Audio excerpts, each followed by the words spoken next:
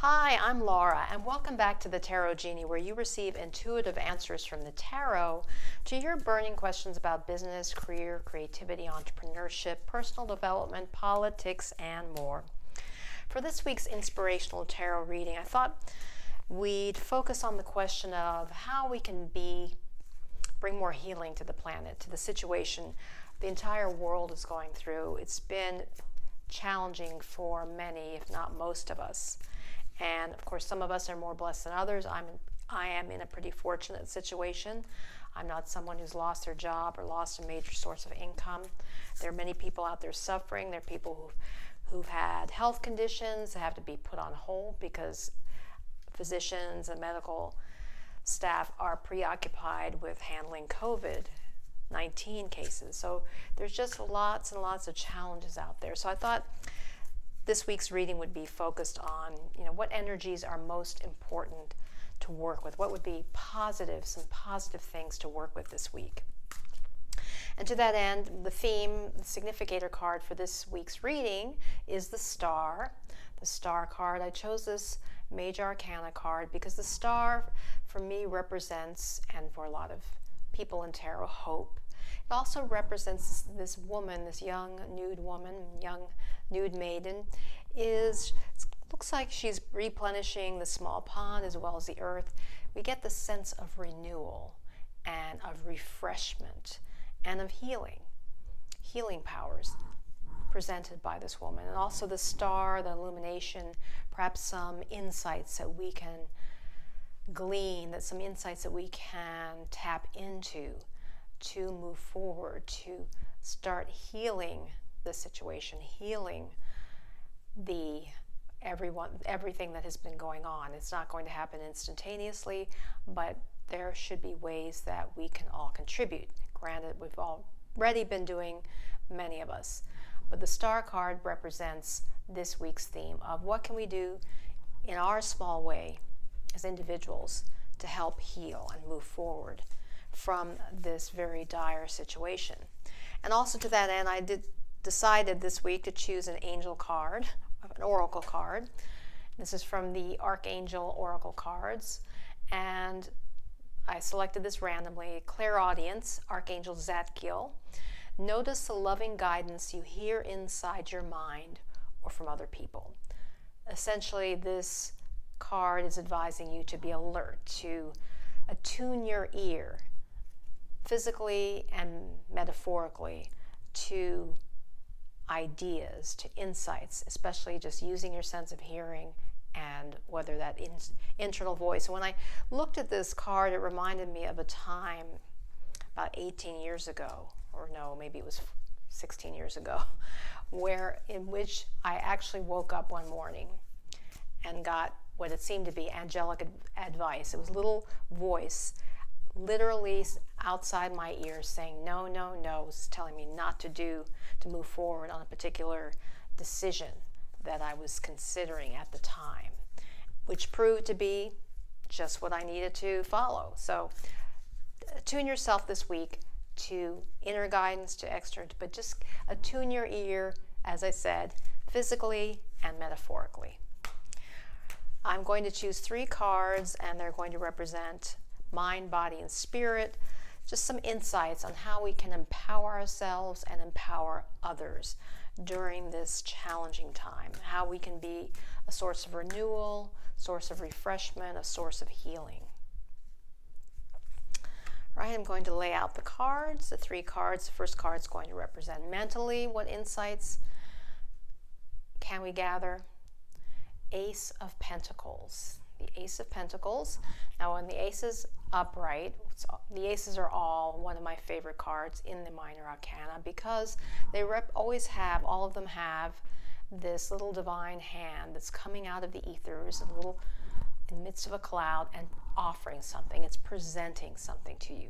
Now what's interesting is this is reversed. So I say mentally, I say that I feel intuitively that this is advising you that, just consistent with this Archangel card, that inwardly you may receive some information or some insights on a new opportunity, whether in career, financial opportunity, something that will help you move forward. So mentally focus on maybe taking some time to really think, or some quiet time, and you may receive a flash deep within your very being of an opportunity that can be presented. Now, this is interesting to me, especially as I think about it, because just this past week, a few days ago, a similar opportunity came, not so much within my own mind, but externally through a particular email that I received about an opportunity,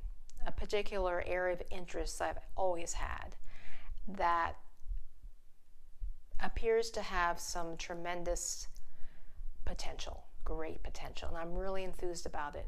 And so I've been internalizing and really thinking about that the past few days. I did sign up for this particular opportunity, and so I'm going to move forward with it. So this, it just reminds me of that, because that just literally came a few days ago. So take some time to reflect and see if you can't tune into some new opportunity, something that's just presents itself to you.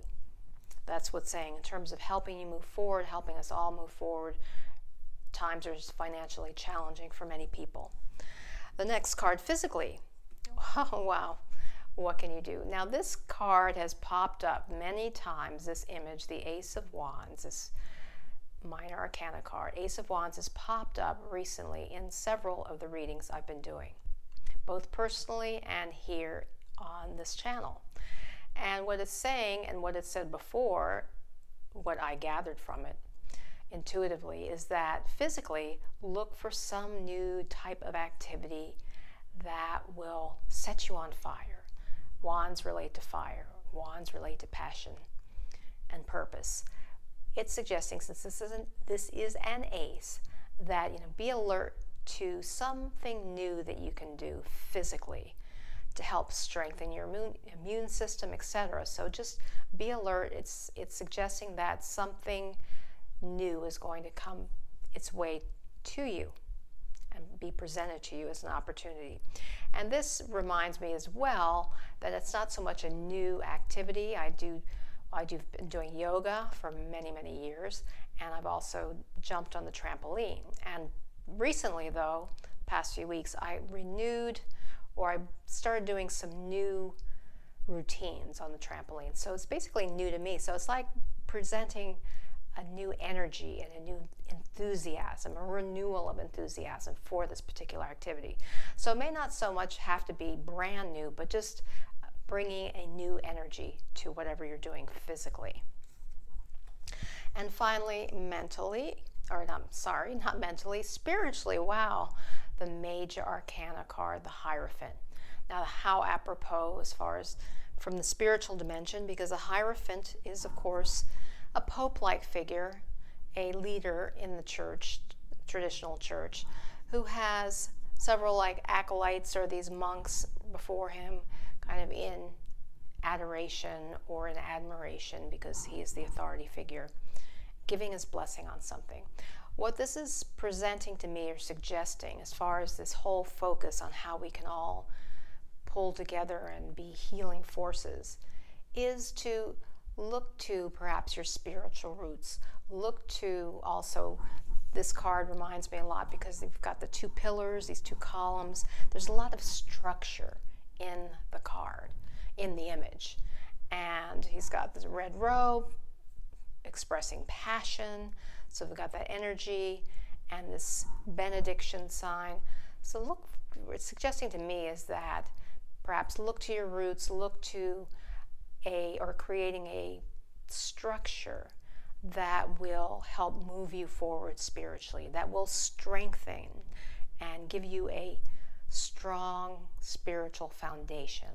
That's what I feel that the Hierophant is suggesting. Let me see if there's anything else in this image. Just seems to me a very solid message saying,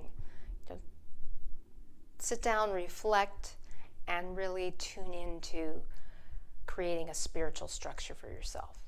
And it doesn't mean you have to go to a particular church per se, but it's how to really tune in and create a solid spiritual foundation to your life. That's what seems to be coming to me now.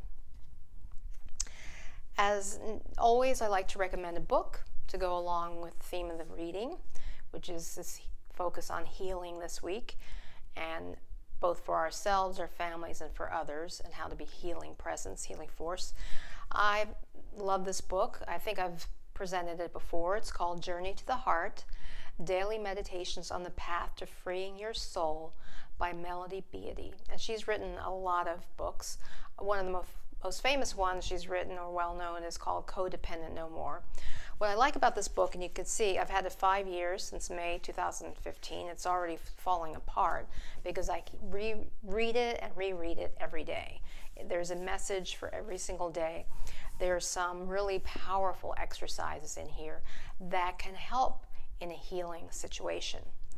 And for this week's recommended music selection, I chose, and I will post the link to the music video for Elton John's song called Healing Hands. It's just so appropriate for this reading, and it's just an inspiring, moving song. Love Elton John. Well, I hope this has been helpful for you. If you've not already subscribed, please hit the subscribe button. And I do private readings.